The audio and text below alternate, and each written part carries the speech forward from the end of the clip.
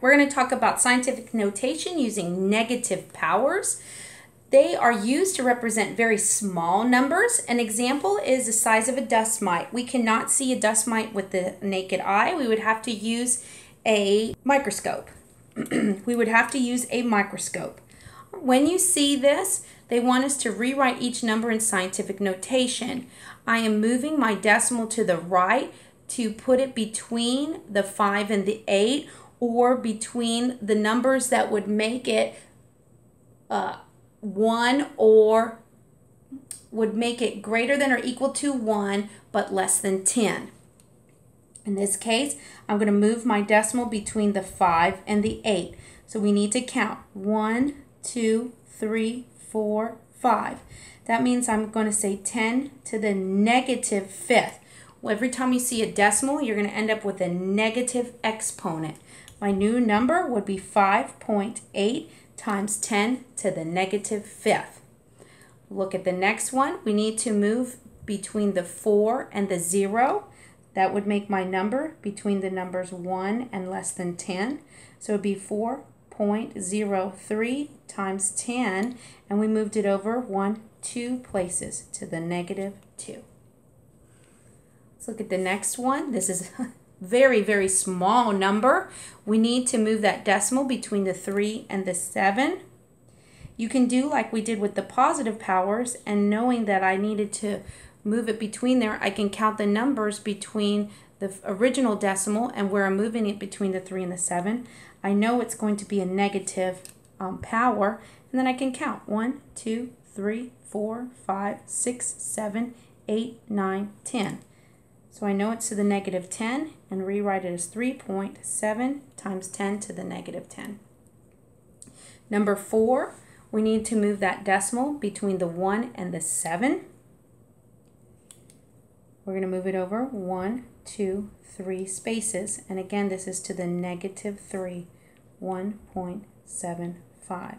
This is how you take standard form and write into scientific notation. Now let's go from scientific notation and write it in standard form using negative exponents. When you have a negative exponent for scientific notation, you're going to take that negative exponent or negative power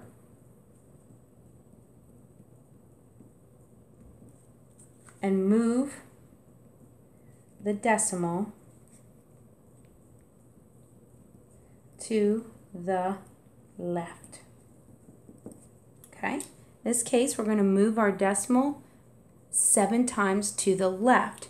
I'm going to rewrite my number more towards the right. It means I have to move 7 places to the left. 1, 2, 3, 4, 5, 6, 7.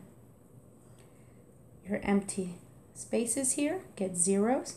Rewrite your number at 0.000000613. Okay, let's look at the next one. I need to move 12 spaces to the left. Again, I'm going to write my number further to the right and move it over 1, 2, 3, 4, 5, 6, 7, 8, 9, 10, 11, 12. Placing my decimal. Those open spaces get zeros. 0.1, 2, 3, 4, 5, 6, 7, 8, 9, 10, 11, and the 1 would be 12, 38. Sort of like what we did before, I already know I'm moving over 1, so I can say 3 minus 1 would give me 2. So that would mean that I actually need 2 zeros in front of that 5. So I put my decimal, give myself 2 zeros, and then place the 5, 5. If you're not sure about that, again, I'll show you. Moving it over 1, 2, 3. This was 1, 2, 3. Okay? 0.0055. The last one, I know I need to move over 1 space. 5 minus 1 is 4. So I know I would need 4 zeros and then the 801.